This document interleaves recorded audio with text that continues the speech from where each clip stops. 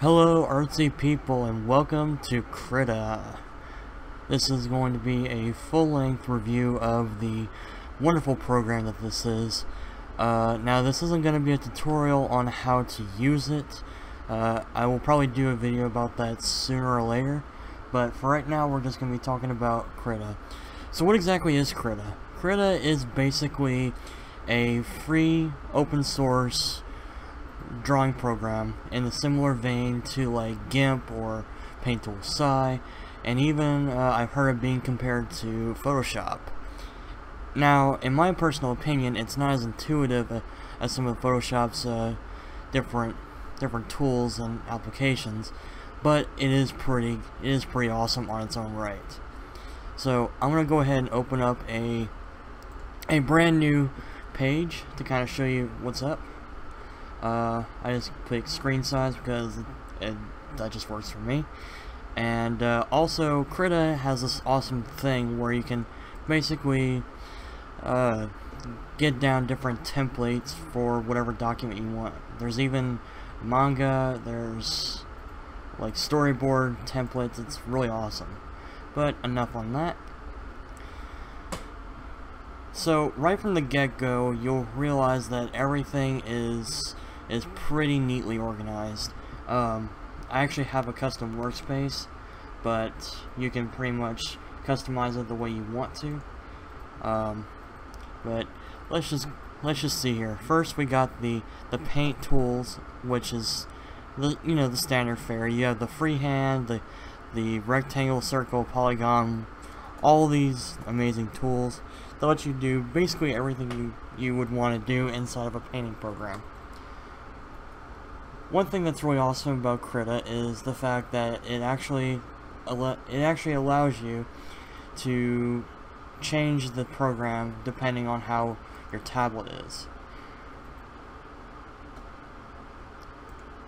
And as you can see, you can put in the pressure sensitivity and so on and so forth.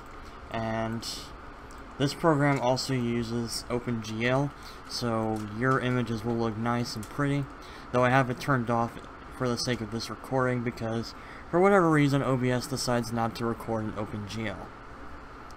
So one thing that's really cool about Krita is the fact that you can actually customize your layers the way you want to, kind of the way you'd expect to in Photoshop or any sort of other program like that. Doing line work and sketching is so easy in this program, it's unbelievable. And I'll go ahead and show you a few examples here right quick. Let me just... And just as an example, I'm going to go ahead and show you what it's like to basically draw in Krita. I'm using currently a set of custom brushes, but the ones inside the application itself work just fine. But if you would like to download the custom brushes that I'm using for this video, I will go ahead and put a link in the description for you to use. So I'm just going to badly sketch in a guy.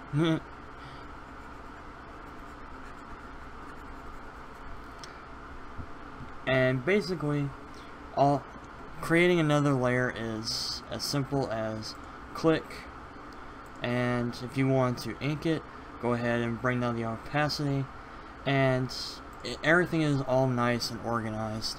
One thing I don't like about Krita though is it's lightweight, sure, but it's not as lightweight as it could be, in my opinion. I feel that if you would want a more easier experience in learning how to digitally paint, I feel that Paint Tool Sci is a better option for you, but that's just my opinion. But overall, I think Krita is probably one of the better programs out there, especially for nothing. For you to spend like absolutely not a dime, it's a pretty good program. One more cool thing that Krita allows you to do is actually customize the brushes the way you'd want to. I actually have a custom-made pixel art brush, which let me just go ahead and doodle around. and you can do all this yourself by, let's go ahead and select something, and right here, and as you can see, you have all of these options available to you. So there really is, you really do have everything open to you. It's just a matter of customizing the program and your brushes the way you'd want to, and to paint and draw or whatever you plan on doing in a way that makes you feel comfortable. Overall, my gripes with Krita is, of course, it's not very lightweight. It will throw people who've never seen Photoshop or GIMP or any sort of digital painting program, it will throw them off and feel kind of alienated. And but for those of you who kind of know what it's like to paint digitally, and you have a tablet ready to start go ahead and you know, just drawing away, then this program is fantastic. It's a fabulous program. Like I said, it doesn't have like as many intuitive tools as Photoshop, in just my personal opinion.